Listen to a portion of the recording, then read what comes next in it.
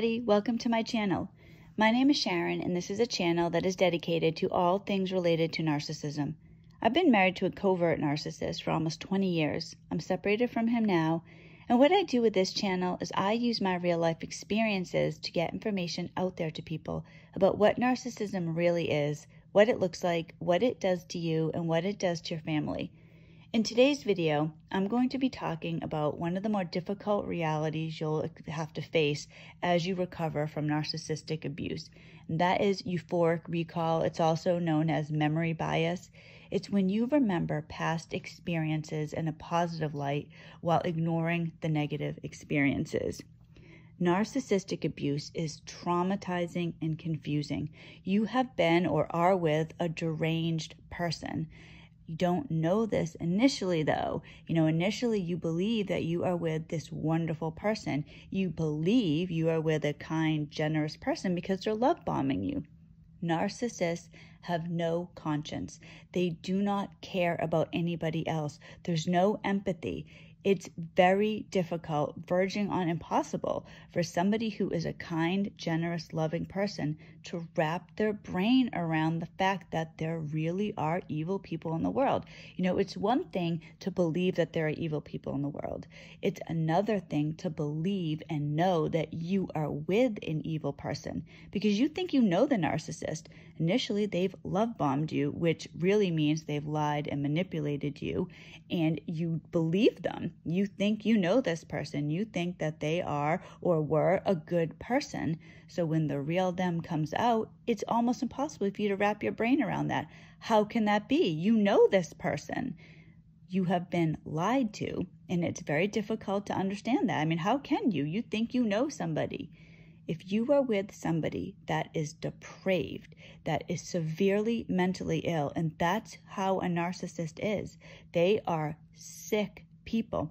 And the more narcissistic the person is, the worse it is. So you're with someone so evil, but you're a good person. So you can't relate to this. It's like if you were trying to speak to somebody who spoke a different language. It doesn't matter how much you love this person, how much you want to understand them, how desperate you are to hear what they have to say. You cannot. It would be impossible. You could spend years with this person. If you don't know the language, you are never going to understand them. That's how it is with a narcissist. And you have been so cruelly manipulated, so your brain seeks to comfort you. That's what the brain does, Your brain is wired to avoid suffering and seek comfort. So as you're going through the worst of the abuse, or you're trying to get over the abuse, your brain keeps going back and you start thinking about the good things and you're misremembering. You're believing, well, you know what, maybe they weren't so bad. They used to be such a great person. Or I remember we took this great trip, or when our son was born, that was such a great day. But those were all lies. So going through narcissistic abuse, going through the recovery is such an ordeal. It's so unfair. It's so cruel that you have been so viciously manipulated. Not only have you been forced to live a lie, you have no idea, but you're forced to live this lie. You're loving basically Satan. You have no clue that this person is abusing you. Then you find out, and now you have to go through this huge recovery process because your brain has been affected. Being in a relationship with a narcissist is really like an addiction because they keep you hooked with intermittent reinforcement. Addiction affects, I'm going to put on my little scientist cap here. Addiction affects the hippocampus. That is the part of the brain that's responsible for memory formation, storage, and retrieval. With addiction, so this could be, alcoholism, drug addiction, or narcissistic addiction, there are changes in the way a person processes content. It's like an optical illusion. You think things are one way, but they're not. So during euphoric recall, you're remembering events differently, incorrectly. So if you're remembering an event differently, if you're remembering something incorrectly, you are susceptible to making a poor decision because you're basing your decision on something that isn't real. So as you go back to thinking about things that happened in your relationship, naturally you're thinking of the good things. It's like when somebody dies, you only hear about the good things about the person. You know, nobody sits there and talks about how horrible the person was. Everybody who dies is a saint. That's how it is with narcissistic abuse. As you're, basically the person is dead and you're thinking of them in a saintly way. You're going to end up gaslighting yourself. Maybe you could have been different. Maybe you could have been better. And other people are going to do the same thing. If you tell somebody who hasn't experienced narcissistic abuse what you've gone through, they're not going to believe you because they're going to think you're exaggerating. Oh, you're just hurt, or, this or that. Of course, if you're in a relationship, it takes two to tango. I'm sure you weren't perfect in the relationship either. You're going to end up with double the trauma. Nobody can understand this. This is actually why I have this channel, because I have gone through this alone and it's traumatizing. You need people to help you. You are at a point in your life where you need the most support. Think about people who are really drug addicts or are really alcoholics. They get through it with support. They'll go to AA, they'll have a counselor, or they'll have whatever, a sponsor. When you're going through narcissistic abuse, you're going through it cold turkey, and you're very susceptible to the memory bias, to the euphoric recall. It's very difficult. So what I want people to understand is that you are not alone. You need to overcome your nature. It kind of reminds me, if anyone's ever seen the movie The African Queen, there's a part in the movie where there's a well-to-do woman and she needs to take this boat. She needs a man to drive her in a boat somewhere. And she goes to the boat and he's laying, drunk with all these alcohol bottles around him. And he's making excuses saying that, it's just human nature to have a drink every once in a while. And her quote is that nature is what we are put in this world to rise above. So if we bring that to narcissistic abuse, narcissistic abuse is what we are here to rise above. We cannot let a narcissist keep us in bondage to them. Can't be a slave to a narcissist. They don't deserve us. A narcissist is always going to be a narcissist. We can move on and be bigger and better. This is just a bump in the road. If we let ourselves sit in the misery, if we're like the guy in the movie, just surrounded by the alcohol bottles, or in our case, surrounded by narcissistic abuse, we're not going to be able to ever enjoy our life. You are not promised tomorrow. So you need to hold on to today and do the best that you can. And I am not trying to oversimplify this, like, all right, now that you know, just move forward. That's going to be a very difficult, if not impossible thing to do.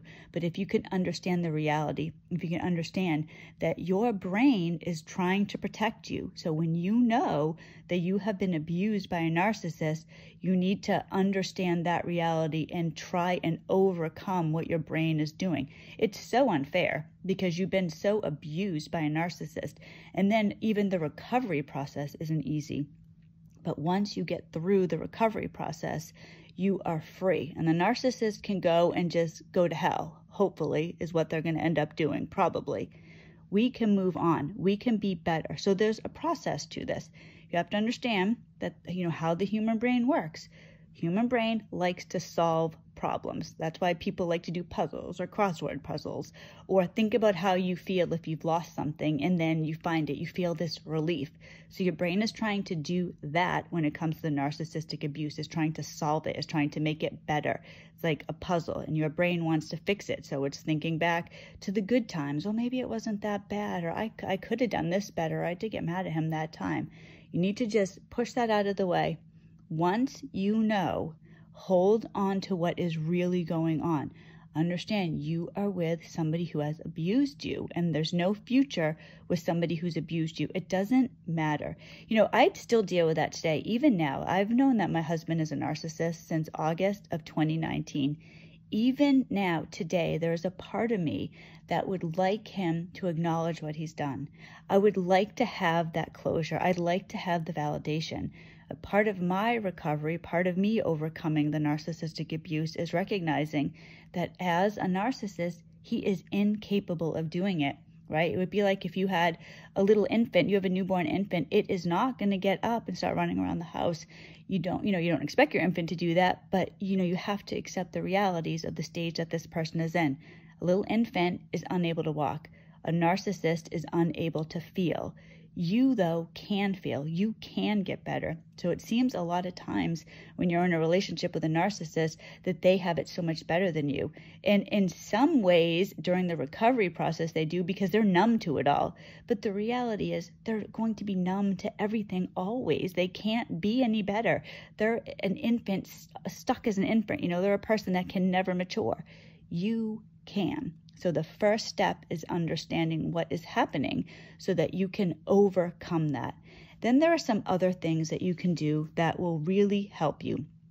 What you need to do is understand what's going on, and then what is very helpful, and it's painful to do this, but it's helpful in the long run, get a journal and write down the bad things the narcissist has done.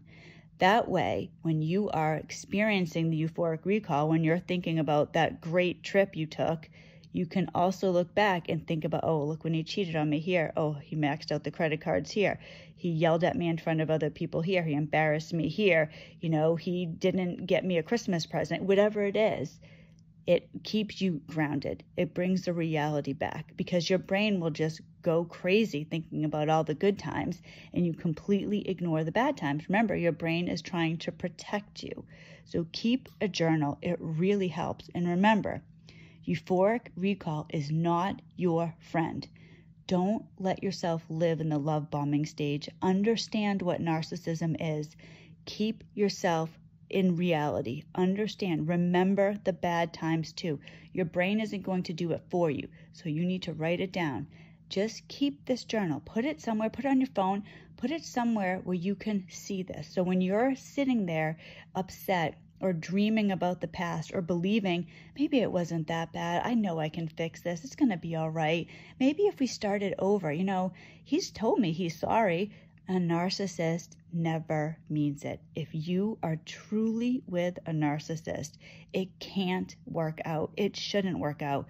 You don't deserve to be with somebody that has so little respect for you that they think that all you're worth is a few love bombs here and there, and then they can abuse you 90% of the time. That's not the life that you want. So you need to tell yourself this. So write it down. Write it down and review it. Review it every night if you have to. Certainly when you're thinking about the good times, because it was all fake. You don't deserve to be in a fake relationship. That's not a life for you. It's like I said earlier in the video, you are not promised tomorrow. You have today. Grasp hold of that. You can make your life better. You can make your children's lives better. Take your life back. I hope this video helped. If you liked the video, please give it a thumbs up. Please subscribe to the channel. I make videos every Monday, Wednesday, and Friday about all things related to narcissism. So assuming all goes well, I will see you Friday. God bless you all.